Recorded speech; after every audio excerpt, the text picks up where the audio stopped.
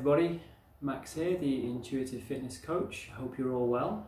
I'm going to talk a little bit about Savasana today and how I use it myself, and then hopefully you can get some tips for yourself to see if what they call the hardest of all yoga poses can do for you. So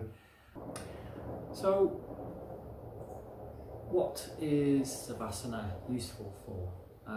For myself personally, I see it as the art of relaxing, and it's good to use to see what in the body is tense and what is unrelaxed. It's good to check in to see where you are. Is there too much on your mind? Is there any issues going on in the body? So I come home each day and I lay down in Savasana, usually before I do maybe a little workout, a little stretch, a little bit of Tai Chi, a little bit of yoga, and I just like to lie there and let everything settle down, let my body relax, and I use it to pay attention to what's going on. So if I've been in work, for example, is all the energy up here in the mind? Is it difficult to slow the thoughts down? And you can usually feel it. You can literally feel if the energy is here. If I've been cycling, I can feel the energy in my quads, in my glutes, and you can feel it buzzing. So it's a good idea to just lay down nice and quietly and see where that coursing of energy is. See where it's concentrated, which can tell you a lot. Maybe there are certain aches or pains you get that perhaps you're not paying attention to, and you lie down in Savasana and you think, oh, the energy is all concentrated around a certain area, specific area that needs attention. What do I need to do to help?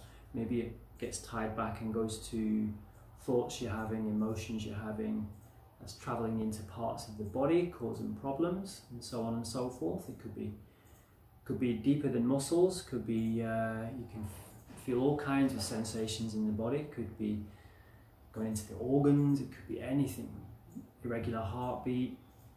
Your body will tell you what's going on. That's why Savasana is so useful.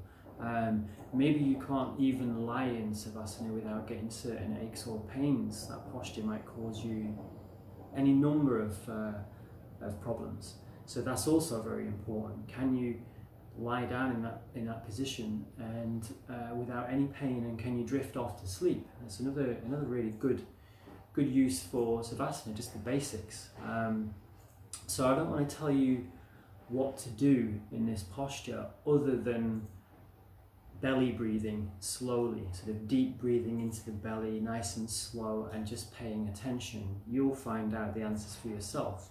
So the key would be just to do the deep breathing, go deep, explore, don't try and fight the thoughts. If there's too much energy going on in the brain, just let them be, and just see where the energy is focused in your body. It could be anywhere. It's a great teacher, Savasana, I find, of calmness, being centered, and it's a posture that can really show us how easy or difficult we find it to relax or to find some kind of inner peace. It's a great posture for that, the most simple of them all, but possibly the most difficult. And if we can't lie still for more than 5 minutes without being sort of plagued by and distracted by thoughts and emotions and sensations in the body, then what's that telling us about ourselves? It's very important. It can be telling you all manner of things, and your body and your mind will give you a lot of information, so it's very useful. And it just takes time. It takes time to be still. It takes time to develop that discipline of being tranquil. It doesn't come easy to me. It takes me a long time. Sometimes I get it, some days I don't. But just try it when you get home, or in the morning, or whenever you get some time to be somewhere at peace, nice quiet place, and just explore more, and then let me know what arises for you. Sort of put some stuff in the comments, or you can even private message me I'd love to know what you think and what insights you get and your experiences of just Savasana, and just see what happens. Enjoy, and wish you a lot of peace. Thanks.